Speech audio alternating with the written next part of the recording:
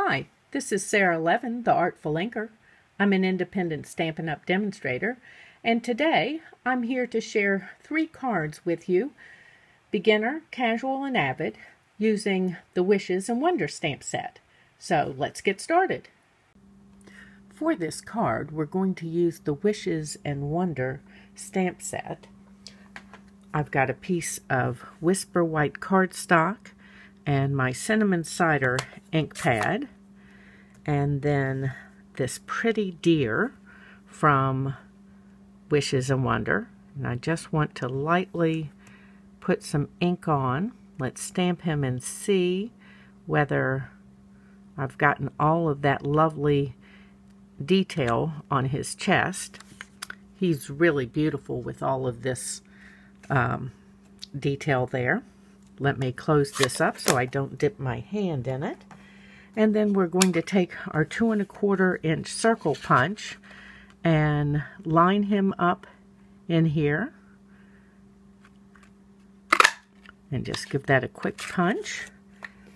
And then let me put these aside and bring in my Stamparatus. I would use my Stamparatus if the only thing I bought it for was to line up sentiments. It was worth the purchase for me because I cannot be trusted to make sure that my sentiments are absolutely straight. That's why I love die cuts and punches, but when I'm going to stamp directly on my card, the Stamparatus is the trick for me. So we're stamping on one of the Whisper White note cards that comes with the note cards in envelopes, and that's real red. Just put that out of the way. Then I've got a strip of the Heartwarming Hugs Designer Paper, and it measures 1 1/2 by 5. So making this card for Christmas, you can send it to lots of people on your card list with just 1 pack of designer paper. And I think that's a plus when we start thinking about all the cards that we send. I'm just using my grid paper to see that I'm lined up. Okay, and then we'll bring this over, our 2 1/4 inch punch piece, and put some dimensionals on the back.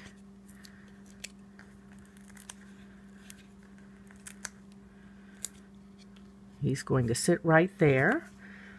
And then I want to add just a little bit of bling with the Forever Gold laser cut paper, and we're going to take this sprig of berries for this card. However, there are lots of little leafy pieces that you could use on these cards.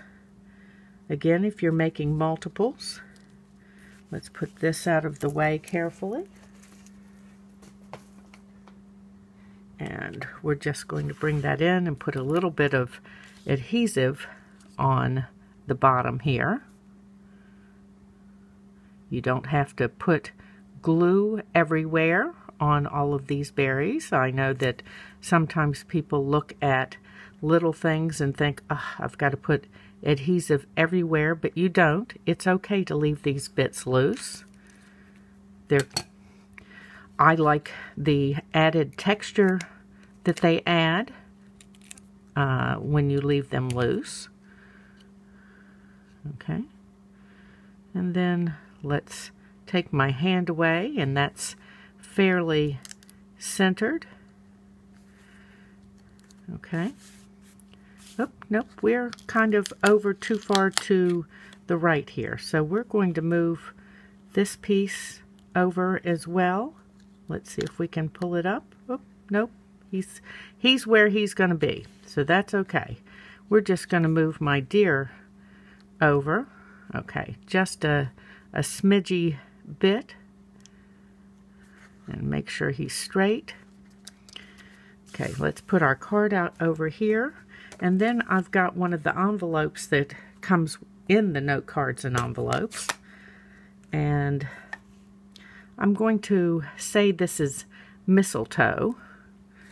And let's put this under the corner here.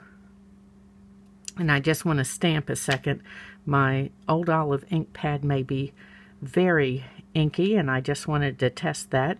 So we're going to stamp on the corner of the envelope like that. And then let's flip it over. And let's ink this again. And I'm just lightly setting it on my ink pad, not pushing it down in, because there's lots of detail on this stamp. And you don't want to fill all of that detail with ink. Okay, so we've done the back flap and the corner of our envelope and this pretty little. For this second card, we're going to use the Wishes and Wonder bundle, and that includes the Wishes and Wonder stamp set that we used on the first card, and then the North Pole Wonder dies. Now, when you purchase as a bundle, you do receive a 10% discount. We're going to start with a piece of Whisper White that I've cut with a Tasteful Labels die and my old olive ink and one of my water painters. I particularly wanted the one with the broader brush for two reasons. One, it gives a broader brush stroke. I'm just squeezing some water down in here. And two, with two quick brush strokes on this, then we're not going to be adding much, maybe 3 quick brush strokes. We're not going to be adding much water, so there won't be a lot of curling that happens as it dries. So we're going to set that aside and let it dry. And then we're going to move on to a piece of cinnamon cider cardstock and our cinnamon cider ink pad, and then the lovely deer again, and I'm just touching this lightly. I think I've gotten too much ink on that, so I am going to stamp off and do that again. It was just looking too wet. Okay, whoop. Let's flip him over. His right hoof did not get properly inked, so I'll just touch there lightly. Okay, he looks much better. And then I'm going to take this off screen a moment and cut him out, and I'll be right back. Okay, so while I was away, I cut our deer and a piece of gold foil, also using one of those North Pole Wonder dies, and then this tag that's got this great little scallop and stitching along the bottom. Now, I did emboss that with one of the Wrapped in Texture embossing folders, but I wanted to preserve this scallop and stitching, and so I only stuck this in my folder part way. So let's set those aside. Now we want to stamp our sentiment, and I've got my Stamparatus, and here's one of my tips for doing multiples. Go ahead and die cut all of your tags. This is a perfect way to be able to mass produce. You can die cut the tags in one step, give them all a swish of the old olive in another step, and then come back and stamp them all in a step.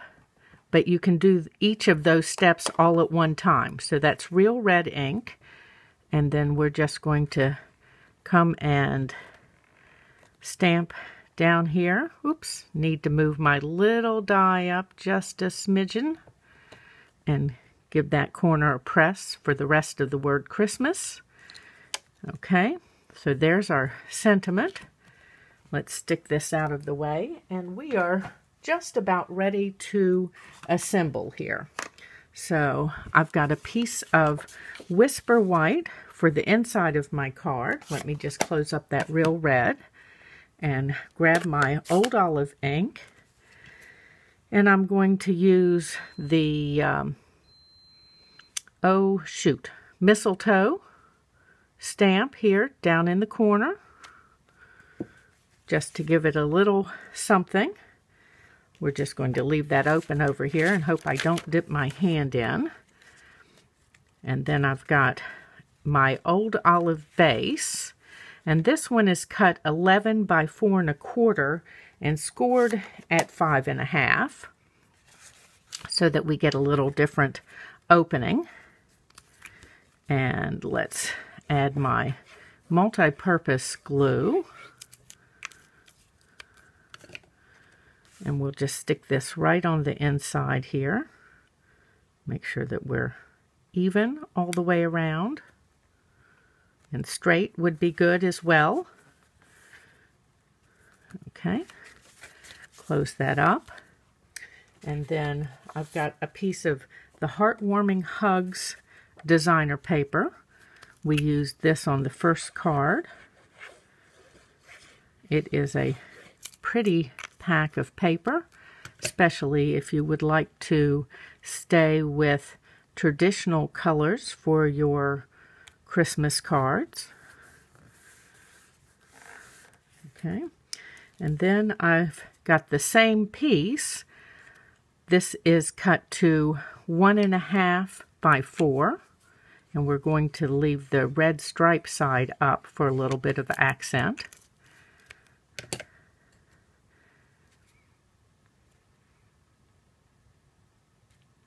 Okay, make sure that's down. And then next we need our dimensionals for our tag here.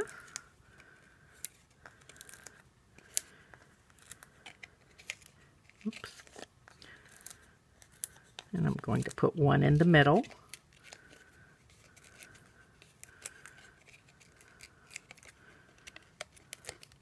And then I've got a piece of that Forever Gold Specialty Designer Paper, one of the leaves, and there are lots of leaves that you can use in that designer paper. Don't worry if you're making multiples. Feel free to cut apart some of the larger pieces that are full of leaves. Okay. And then we're going to add our gold foil piece. Lots of dimensionals on this. Or lots of dimension on the card, I should say. I do like dimension. We're going to put that pretty there. And then let me find my mini dimensionals. We're going to need a couple of those up near the top here, and of course we remember I stamped both sides of this. Oops, that's a little high. Okay, and then we'll put a couple of the larger ones here, and let's see if I've got another mini on here to put down on the legs. And then we're going to use my paper snips and just cut a piece of the border. Don't waste any of those pieces. They're all good. Okay, let's pull our backing off. Oops.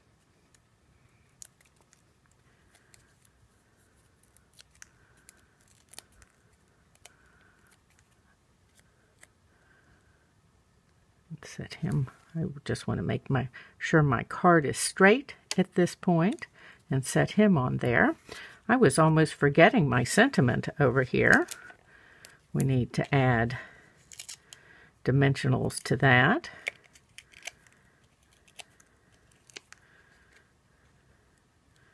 And see how that little bit of watercolor wash works there, just to take the white off so that it's not just screaming out at us.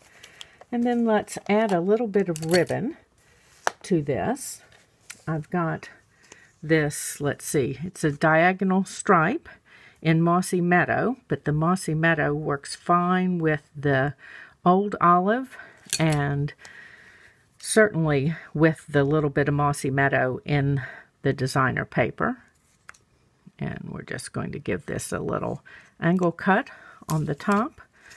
And let's see how long this piece is.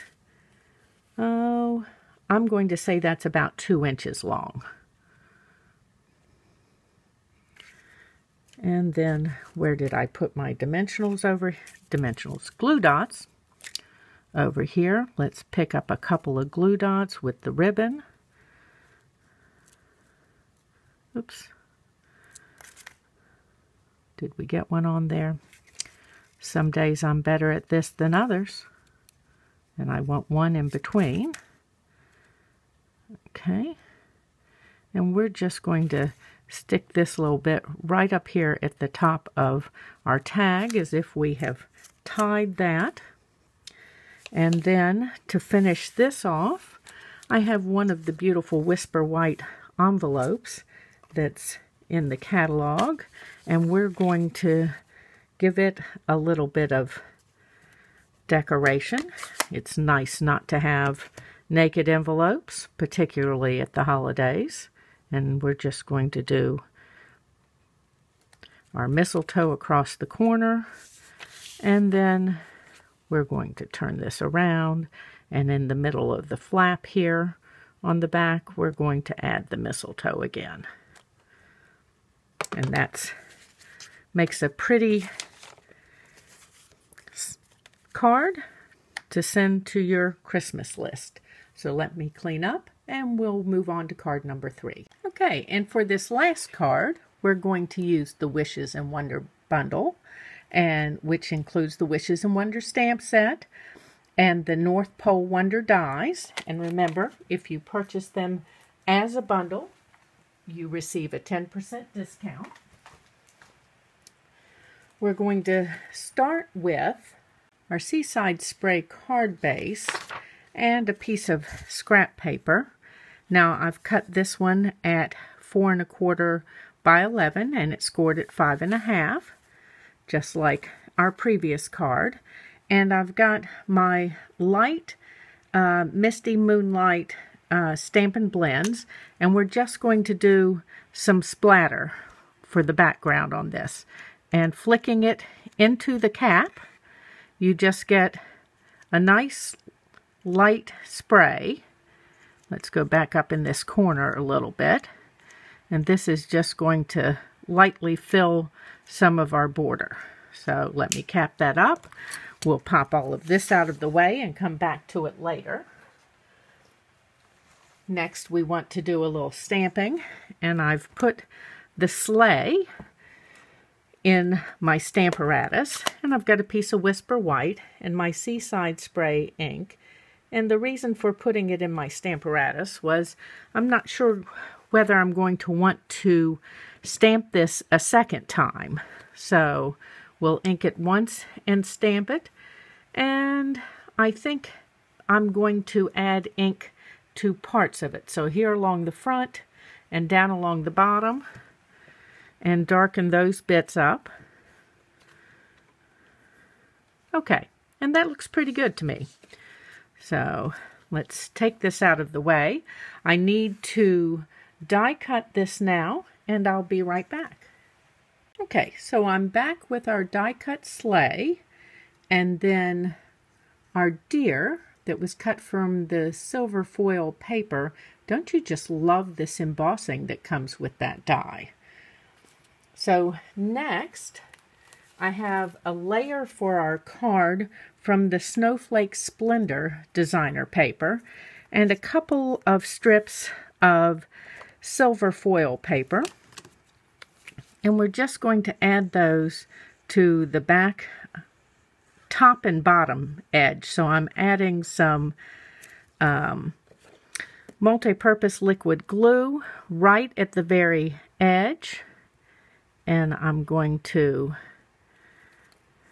check and make sure that I'm straight, and then give this a little press down and come down across this other edge. I don't normally add my glue right at the edge, so I'm being a little more careful. And I want to do the same thing and flip this over because I just want it to peek out. Oop, Got a little high spot there on my paper. And one here. It's time to clean the track of my trimmer. And I just want that little bit of foil. So let's turn this over and turn it back over and make sure I didn't move it, because it felt like I may have. Okay, so let's start and put some things together. We have that Seaside Spray base again, and then I've used the Winter Snow embossing folder. You can find that in the August through December mini. And I've embossed just the bottom edge of my layer for the inside. And let me show you how I did that. So you're going to put your paper in, and I lined it up with the bottom of the Stampin' Up, and then I laid it down here on my grid paper to make sure that my top was straight, and then that will make sure that this line is straight in the embossing folder. And then you just put it through like this rather than putting the seam through first. Okay, pop that back out of the way. Let's add some adhesive to the back of our inside layer piece. And pop this inside. I love the subtle detail of those snowflakes. Okay. And then this layer is going to sit flush on our cardstock. So give it some adhesive. I need to get some up here on that. Okay. And then we're going to put this down, and we've got that nice little splatter detail happening out from it. Nothing about this card is hard, even though it's Avid. It's all the little details. So next, let me spot where I put my tear and tape. And I'm going to put a piece of tear and tape right here across the middle. And then I want a piece of, oops, and we'll add some of this shimmer ribbon from the mini. But first, let me just give this a rub with my bone folder and use my take your pick and pull that backing right off. And my end was not even, so we're just going to even that up and lay this down. Now, of course, it's still sticky through the ribbon, and that's okay. We're going to fix that in just a moment. Just trim that off. Put this one out of the way. And then I've got some Seaside Spray shimmer ribbon. Now this one is in the annual catalog. And let me just trim this little bit of frayed ribbon off the end. And we're going to put that right over that tear and tape. There's enough of it showing through that we can use the same piece of tape for both of our ribbons. Okay, and put our ribbon out of the way. And then next, I've got a piece of that Forever Gold specialty designer paper, but we're going to turn this upside down and adhere it. So let me just put some dots of adhesive on here. Again, I don't think that you have to put adhesive on every single spot. A little bit of your layers, pieces like this being a little loose is okay. The fact that they have that they're not just flat, flat, flat, adds something to your creations. So we just have to touch around to make sure that everything that did have glue is now attached. Let me grab my dimensionals over here. And I'm going to pull in both the regular and the mini dimensionals.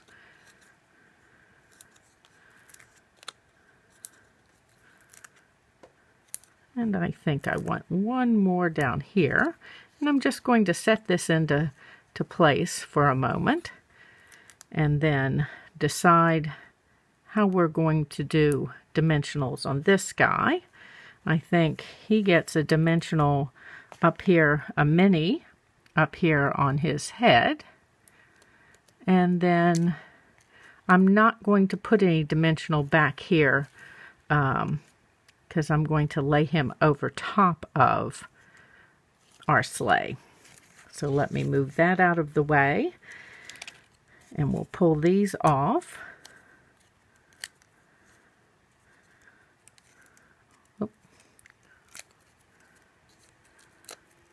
Some days they just come right on off for me, and other days I fight them a little bit.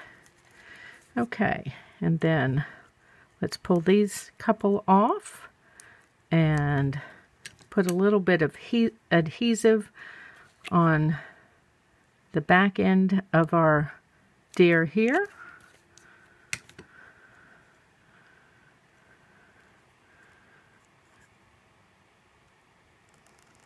And we'll pretend like he is pulling that sleigh along.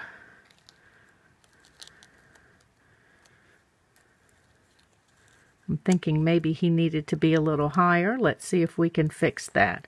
Or whether with the delicacy of the laser cut paper, we might be right where we have to stay. And that's okay.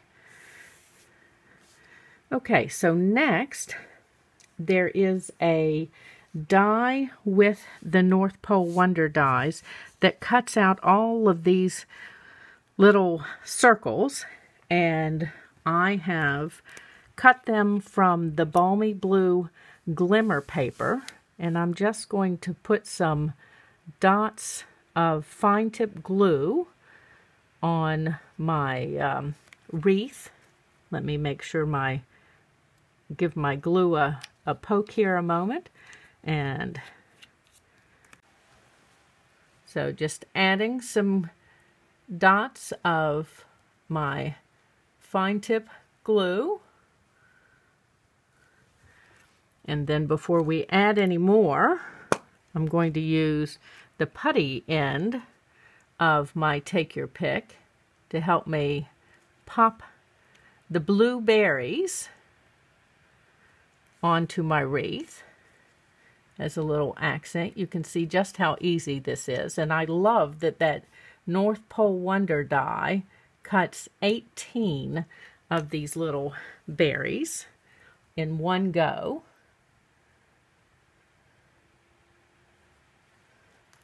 So let's add a couple more here. And of course, when you're using the fine tip glue, you don't want to move things around. It does dry shiny. So let's get that in my puddle right down here. There we go. And let's add another one here.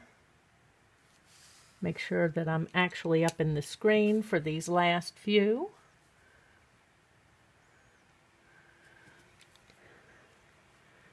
And then maybe add a second one here. They don't all have to be singletons.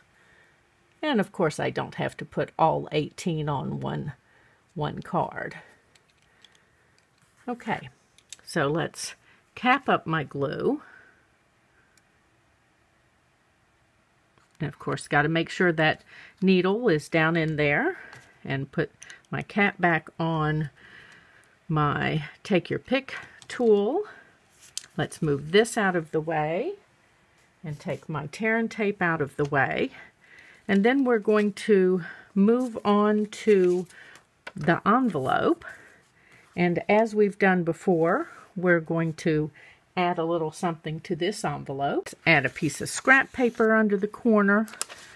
And even though this one has snowflakes, we're going to stay with the mistletoe stamp in the Wishes and Wonder stamp set, and do the corner, and then we're going to flip it over and do the back of the flap. Let's close this up. And then finally, I have used one of the envelope dies to cut a liner from the Snowflake Splendor Designer Paper to line my envelope. And I'm just going to put adhesive right up here at the top. I'm using the Stampin' Seal. And the reason you don't want to put adhesive all the way down is this paper needs to move a little bit. And so if we just adhere the top, whoops, you can't move if I've already let it stick. There we go. I want to get this below the gummed part of the envelope. Okay. And then this will fold over easily when we close our envelope. And then it'll, because it's not adhered, it'll move up and down, no problem. So there is our final card using the Wishes and Wonder stamp set. Thanks for stopping by. Give this video a thumbs up. And if you've got card making friends, I would love for you to share it. Subscribe to my YouTube channel and click the bell if you'd like to be notified the next time I upload a video. And of course, I always appreciate when you shop in my Stampin' Up store. Thanks for stopping by. Have a great day.